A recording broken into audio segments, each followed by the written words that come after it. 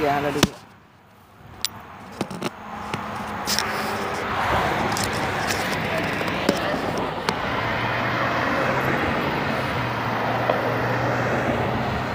Well, hallelujah, hallelujah, hallelujah. For God so loved the world, he gave his only begotten Son, and those who believe in him shall not perish but have everlasting life. For God sent not his Son into the world to condemn the world, that the world through him may be saved. So I'm coming over here to give you the gospel again.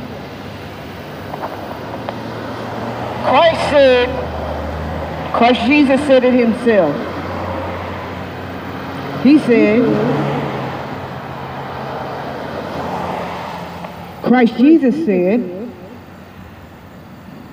that no man come unto me except that the Father who has sent me draw him, and I should raise him up at the last day. Christ is the one that's going to draw you to himself.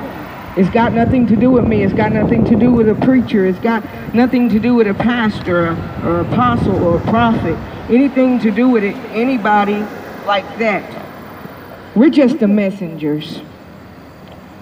Because God has sent us out to give you his message that he is risen and that he loves you. And all he wants you to do is ask him for your forgiveness. That's all he wants you to do.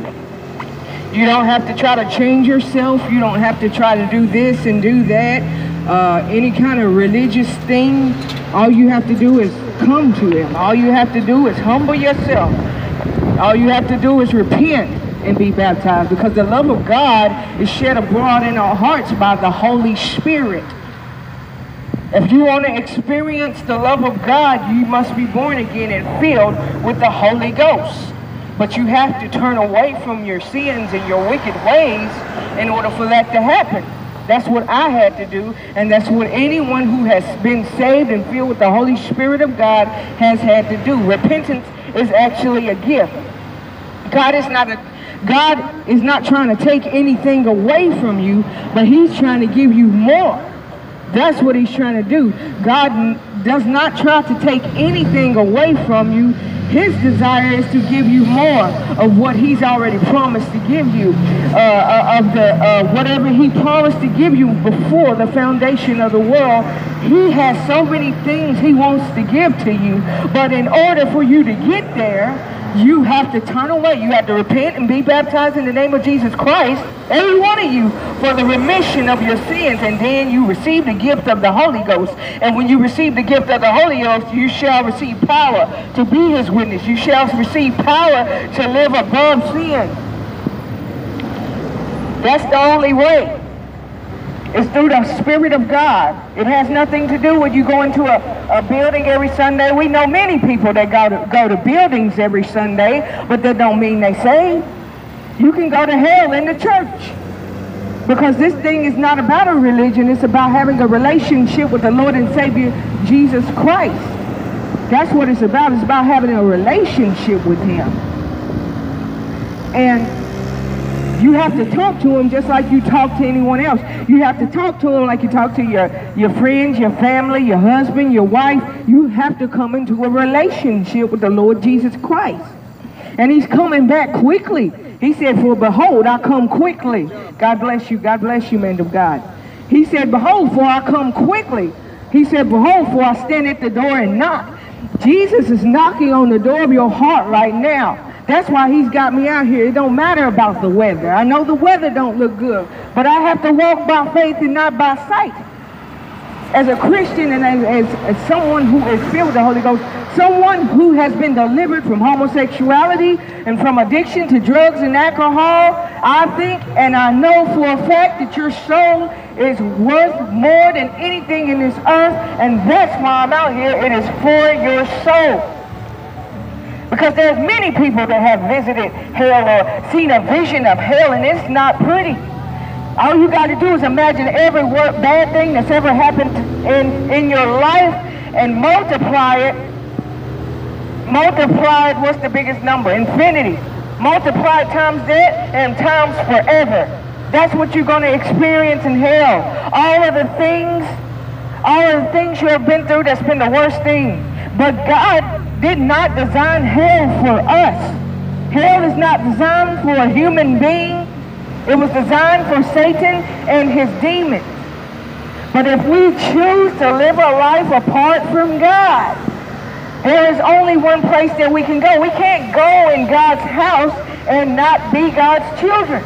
Because people think that everyone is God's children. No, if you don't have the Spirit of God, you're just a creation of God. In order to be a child of God, you have to have the Spirit of God. The Spirit of God adopts you into his sonship. And whereby ye cry, Abba, Father, Daddy, Daddy. So you must be born again. The Bible says you must be born again if you want to see the kingdom of God. The kingdom of God is joy, righteousness, and peace in the Holy Ghost. That's what the kingdom of God is. Joy, righteousness, and peace in the Holy Ghost. This is the kind of peace that nothing in this world can give you. Not no pill, not no relationship, no woman, no man, not no beer, not no liquor, not no whatever, not no sex. This kind of peace and this kind of joy and this kind of righteousness don't come from nothing in this world. It comes from the Holy Ghost. And it comes from God. It comes from the Spirit of God. It comes from the Lord Jesus Christ of Nazareth. Hallelujah. Yeah, I gotta put that up. So that's what this thing is about. It's about joy in the Holy Ghost. It's about righteousness and peace. The peace that the world cannot give you. Beer can give you peace. I've tried it. I used to drink every day. Every time I got my check, I'd spend it up in one day on liquor, beer, pills, even methamphetamine, Xanax, Lortabs, all that stuff. And it never really truly gave me the peace that I was looking for. It gave me peace for a moment, but it was false peace. The peace that I have now, when I'm going through something, is true peace. And it only can come from the Lord Jesus Christ of Nazareth, the Son of the living God. And that's who we need in our lives. Because he is coming back. It doesn't matter what other people say. It's all about what the truth says. And truth says he's coming back quickly. Truth says he's coming back quickly. Will ye be found in the faith when he comes back? Will his spirit be in you when he comes back? Because when he comes back, he's looking for those who have his spirit on the inside. And if you don't have his spirit, you don't get to go. That's why I have to keep myself clean every day. I don't want any other spirit in my body. Any other spirit, I don't want nothing that's not of God to live on the inside of me. And so I have to keep myself clean by the washing of the Word of God and by the Holy Spirit that lives on the inside of me. It has nothing to do with me trying to do it. It's what the Holy Spirit is doing. Yes, I pray and yes, I read the Word, but the Holy Ghost has to perform the work in us. We can't do this on our own. We can't do what the Word of God says out of our own flesh. You can't do it. You can't do us right. People can do good. Everyone has that she's a good person or he's a good person, but none of us are really good without Jesus Christ. Us doing good don't make us righteous. Only Christ can make us righteous. It is the righteousness of God in Christ Jesus. For a man who knew no sin, Jesus Christ became sin so that you could become the righteousness of God. You can become the righteousness of God in Christ Jesus, but first you have to receive in Jesus. I'm not talking about just walking down the aisle, praying a prayer, going to a building every Sunday, putting your tithes in the offering and pray. I'm not talking about anything like that. I'm talking about a relationship, a oneness with God, because that's his desire. God's desire for us is to become one with him in spirit. That's why he sent Jesus, so that Jesus can fulfill all righteousness, die for our sins, wash away our sins, go and live back with the Father, sit on his right hand, and send down the gift of the Holy Spirit, which is the Spirit of God. You have to have the Spirit of God. The Spirit of God gives you peace. It don't matter what you're going through. And every day you're changing. And this change doesn't come from an outer thing. It starts on the inside of a man's heart. A way seems right to a man's heart, but only God's plan will prevail. A way seems right to a man's heart, but only God's plan, I rebuke this rain in the name of Jesus, but only God's plan can prevail. It is only God's plan that can prevail. Because we have so many big, grand, great ideas that we think is going to work, that we think is going to do something. But the Bible says only God's plan can prevail. It has nothing to do with your good works. It has nothing to do with what we do in the earth. Because a lot of people get confused. We think that we can just party all the way until we die. We can party on earth. We can do whatever we want. I'm going to do all that I want to do before I die. That's what Hugh Hefner did, didn't he? He did everything he wanted to do before he died. But now, Hugh Hefner, just like all of us, just like I do, has to stand before the judgment seat of Christ. And if he did not repent of what he was doing, if he did not repent on his deathbed, when he stands before God, that's what he's going to see. That's what he's going to be judged by. Whatever he did in the earth is what he's going to be judged by. And he owned a Playboy house or whatever. Whatever we do on this earth in our life is what we're going to be judged by, however we live. Now, like I said again, it's not about our works, but it's about how you live through the Spirit of God. If you have the Spirit of God in you. Now, if you don't have the Spirit of God in you and you leave this earth or something happens, that's not going to be good on Judgment Day. That's why, as a Christian, I myself have to keep myself walking with the Holy Spirit. I have to stay listening. I have to stay yielding to the Holy Ghost. That means I have to submit to Christ. A lot of us don't like that word. We don't like to submit to authority.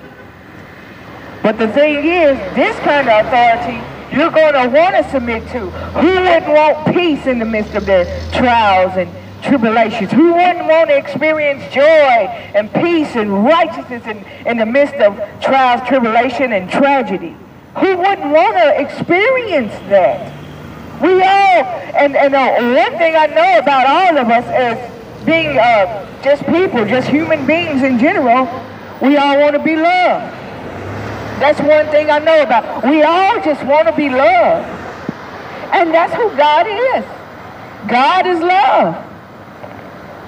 And if we knew God, we would know love. Because we think that love is in a relationship and you're going together, and some people, and the sad thing is some women think that love is when a man hits you upside the head, and we think that love is when you give money all the time, or when you buy this and buy that. People think that's love.